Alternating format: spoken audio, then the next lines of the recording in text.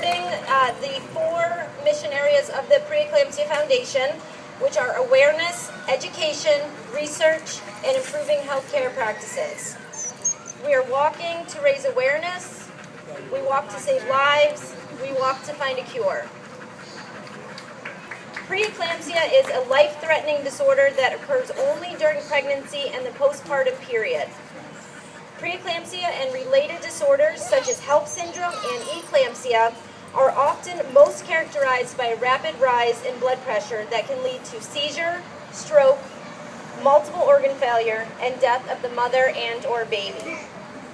Preeclampsia does not have a cause nor cure, and it cannot be prevented.